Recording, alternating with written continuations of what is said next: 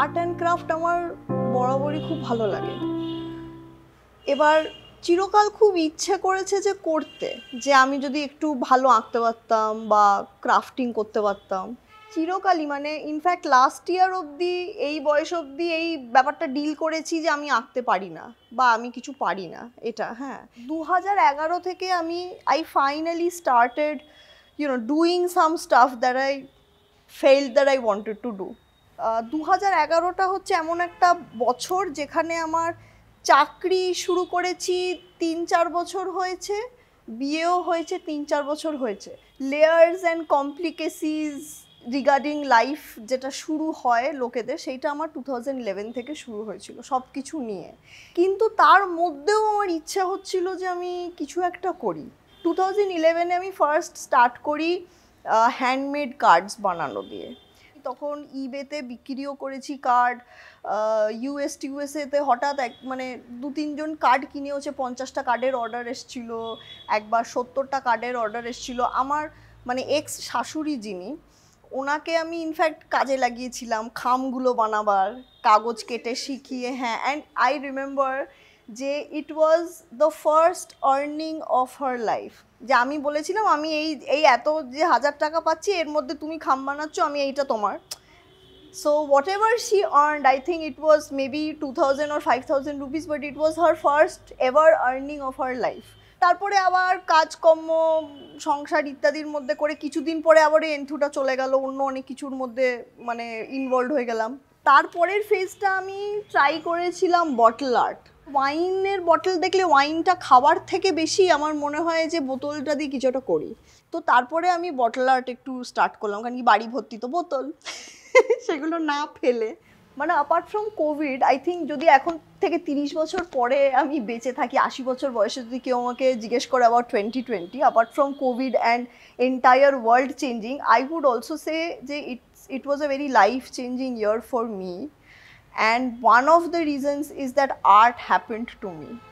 I think that is the biggest gift the lockdown gave to me. প্রথম লকডাউনটা, if you remember, it was just nothing, like a stand still all over the world.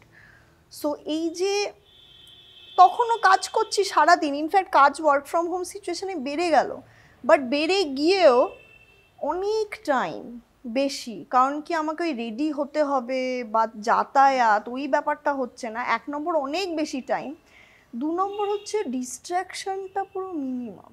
But I am obviously, I have to say that I am in a privileged position to say this. মানে একটা চাকরি আছে যেটা বাড়ি থেকে করতে পারছি, মাথার উপর ছাদ আছে, তাই জন্য 2020 has been so rewarding for me. প্রচুর মানুষের সেটা ছিল না, কিন্তু আমি আমার পজিশন থেকেই যেটা এক্সপিরিয়েন্সটা হলো সেটা হচ্ছে যে ফাইনালি জীবনে প্রথম I got the time to be with myself. Plus 2020 was also the year I got divorced. 2016 আমার সেপারেশন হয়, আমি এই বাড়িতে চলে আসি মার বাড়িতে। তারপরে অন অ্যান্ড অফ চলছিল, বাট তারপরে 2019 I finally we separated. So 2019-এ একদম সেপারেশন হয়ে যাওয়ার পর 2020-র ওই যে পুরো 6-7 মাস বাড়িতে সম্পূর্ণ একা, অনেকটা সময় নিয়ে নিজের সাথে, with a lot less noise also. You are not meeting people, people are not coming, the roads are also silent, you know. So you have time to think, you have time to hear yourself, what you are thinking, what you feel, how you are processing things, everything. And secondly, it also, I think, is the fact that art found me, art helped me find myself, in the sense that it's very therapeutic. Mandala আঁকতে বসলে আমার মনে হয় it's so therapeutic, মানে মনে হচ্ছে কেউ মাথায় মাসাজ দিচ্ছে। it's so, you know, it's very nice.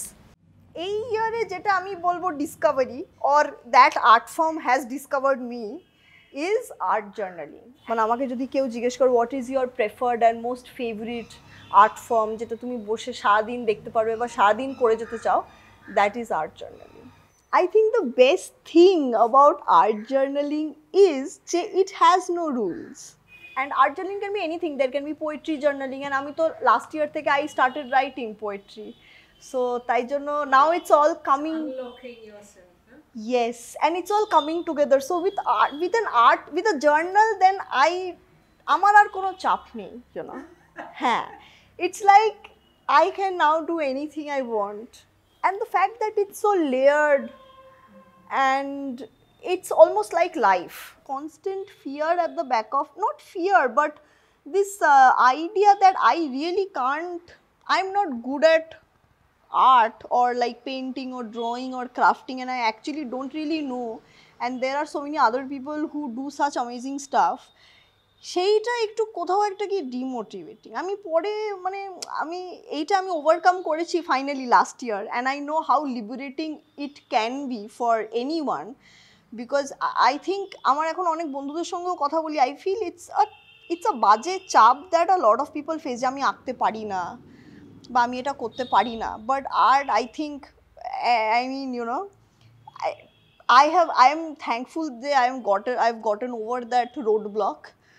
আমি লিখতে শুরু করলাম, আঁকতে শুরু করলাম, and seriously কিছু করতে শুরু করলাম না।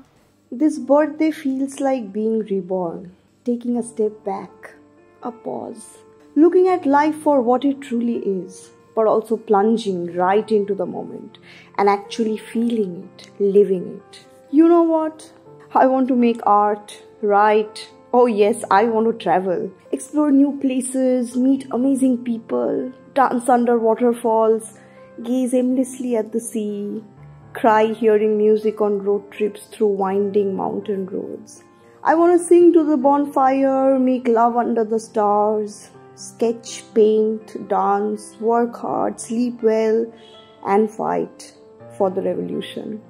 Create a story, you know, my story. As I step into the 38th year of my life today, my heart is full, so full, with love and gratitude. What an incredible time to be alive. How incredible it is to be alive and have a chance to write your own story. A story that might live longer than I would. For at the end of the day, what are we really, apart from being stardusts with stories? And me, a stardust with a love story.